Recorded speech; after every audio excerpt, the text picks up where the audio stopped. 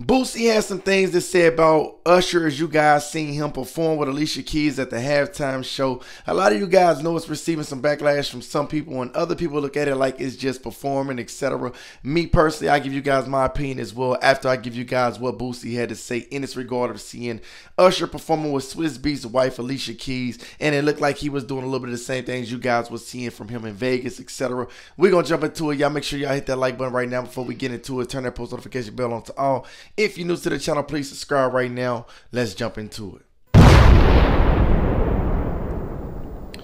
Now, you guys can see right here, Usher put on a legendary performance today at the halftime show where he had the iconic Alicia Keys.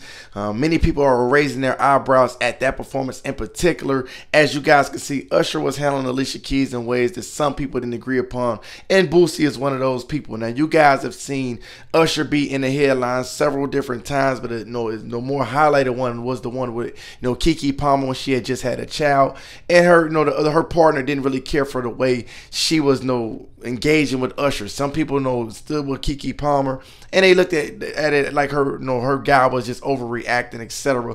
But other people that was me and different things like that didn't really care for the way that looked or that transpired. Now you guys can see, yeah, Usher is in the headlines again now with Alicia Keys at this halftime performance where he seemed like he's getting a little bit touchy-feely with a married woman. Now Usher as well as Alicia Keys go back 20-30 years, a long time, and SWIZZ, I'm sure he understands the industry, putting on a good show, etc. But in this regard, who knows how he truly feel to see your woman looking like that at this stage in her career, at this stage in a marriage, how old their children is, etc. You guys can see people like Boosie said, Usher, enough is enough, bro. You need to apologize to SWIZZ. She married my end.